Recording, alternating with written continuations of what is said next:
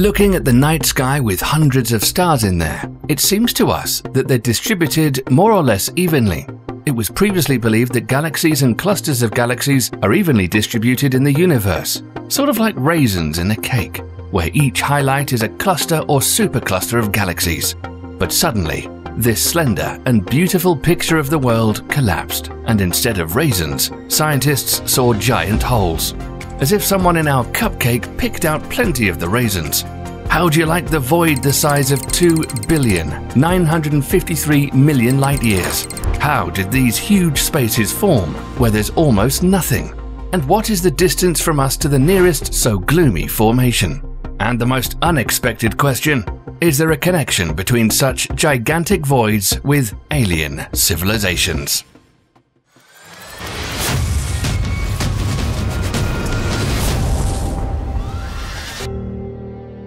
Holes in the universe were first discovered in 1978 by Stephen Gregory and Layard A. Thompson at the Kitt Peak National Observatory. They're called voids. Scientists soon realized that the structure of the universe is much more complex than previously thought. That superclusters of galaxies are for some reason elongated in the form of threads 163 to 260 million light years long. And essentially, the universe resembles a giant, three-dimensional web or network. Oh, if we knew who wove it. And between the threads of this network, there are just voids, the average size of which is 30 to 50 million light years. But no sooner have scientists drawn a new picture of the world for themselves, moving from a cupcake to the web, than the universe has dealt a new blow. And in 1981, a void was discovered in the constellation Boötes, the size of which was 330 million light years. And this is 0.27% of the diameter of the observable universe, which today is 93 billion light years across. Such gigantic voids, and there are many of them, were called supervoids. How did such gigantic voids form? The formation of galactic threads was first explained. To do this, we had to involve dark matter. According to the standard model of the evolution of the universe, galactic threads form and follow along network-like flows of dark matter. It's assumed that this dark matter is responsible for the macro structure of the universe. Dark matter gravitationally attracts baryonic matter, and astronomers observe this ordinary matter in the form of walls and threads from galactic superclusters. And this easily explains the appearance of voids. Baryon matter, which means stars are attracted to dark matter. The concentration of stars and galaxies near dark matter flows increases, and where there are no flows, it falls. This is very similar to the attraction of iron filings lying on paper in a magnetic field. They're also grouped along magnetic lines, and thus these lines become visible. But this explains the formation of voids, emptiness between galactic lines. But how did supervoids come about, whose size exceeds these lines themselves? After all, the same supervoid in the constellation Boötes is a unique area. First, it has an almost perfect spherical shape. Secondly, it is really almost empty. Initially, only 8 galaxies could be found in it, but further observations revealed 60 galaxies in a vast expanse more than 250 million light years across. According to astronomer Greg Oldering, if our galaxy, the Milky Way, was at the center of the Boötes void, we would have learned about the existence of other galaxies in only the 60 seconds of the XX century, when powerful telescopes with mirror diameters of more than a meter appeared. And the night sky above us would not be so beautiful, dotted with many bright stars. There would be a couple of stars in a completely black sky, or maybe there would be nothing at all. But if the Earth had managed to be in the Canes Venatici supervoid, located in the Canes Venatici constellation, and which today is the 8th largest supervoid, then most likely we would not even have a couple of stars in the sky. In this vast void, which is 1.3 billion light years across, there are only 17 clusters of galaxies. Moreover, they're concentrated in a spherical region with a diameter of 160 million light years. That is almost 10 times smaller than the size of the entire supervoid. If we find ourselves, for example, at a distance of 600 to 700 million light years from this area, we'll be provided with an absolutely black sky. And for a long time, people would not even know there is such a thing as stars. I wonder what kind of worldview we would have then. And yes, flights to other stars would not be on the table for us in this case, even in a very distant future. Fortunately, the distance from this gloomy region to us is approximately 1.5 billion light-years. So we live, albeit on the periphery of our Milky Way galaxy, but still in a rather busy place. We have about 24 neighbors in a region of space only 3 million light-years across. Considering that the average distance between galaxies in the universe is several million light-years, then in such a huge space as the Boötes void with a similar density, there'd be about 10,000 galaxies, and there are only 60 of them. So how did such an anomalous region form? Computer simulations have shown that such voids could not form in the same way as ordinary voids.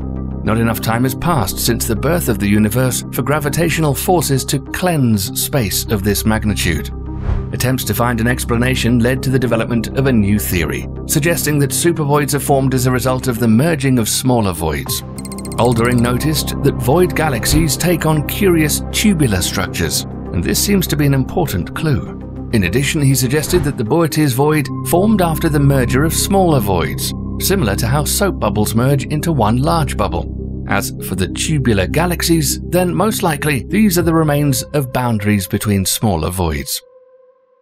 It's also possible to assume an even more radical version of the development of events, which has hardly been considered in the scientific literature.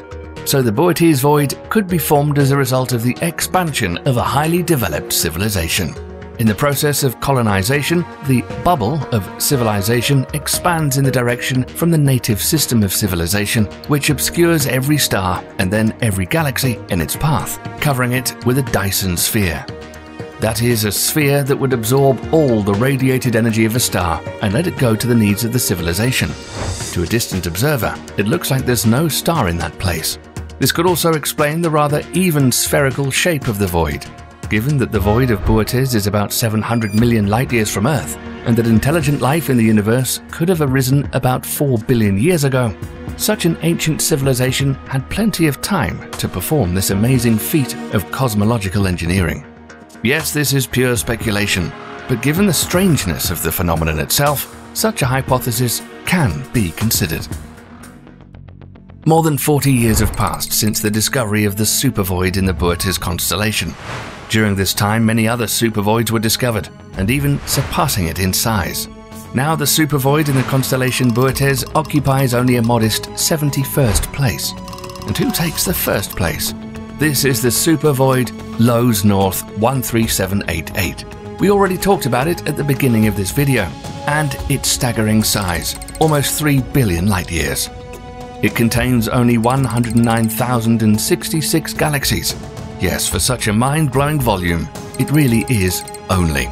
And now let's answer the last question asked at the beginning of this video. How far is our planet, our solar system, from the supervoid closest to us? The answer is a distance of 0 kilometers. We are in a supervoid. So far, this is just a guess. Scientists have found discrepancies between measurements of the Hubble constant, which characterizes the rate of expansion of the universe, using galactic supernovae and Cepheid variables, and using data from the cosmic microwave background and baryon acoustic oscillations. In the first case, the Hubble constant was 72 to 75 kilometers per second per megaparsec. In the second, 67 to 68 kilometers per second per megaparsec. It's been suggested that this discrepancy can be explained by the fact that our planet is a supervoid. Galaxies inside the void experience a gravitational pull outside the void, giving a larger local value for the Hubble constant. This supervoid is estimated to be about 2 billion light-years across, smaller than Lowes North 13788. It's named KBC Void after astronomers Ryan Keenan, Amy Barger, and Lennox Cowie, who studied it in 2013. It's thought to be nearly spherical and contain the Milky Way, the Local Group, and most of the Laniakea supercluster. But many scientists believe that this hypothesis contradicts other available data and does not fully explain the discrepancy in the measurements of the Hubble constant. So, are we in a supervoid or not? And why did the universe turn out to be so inhomogeneous, like poorly mixed and baked dough, lumps in one place and emptiness in another?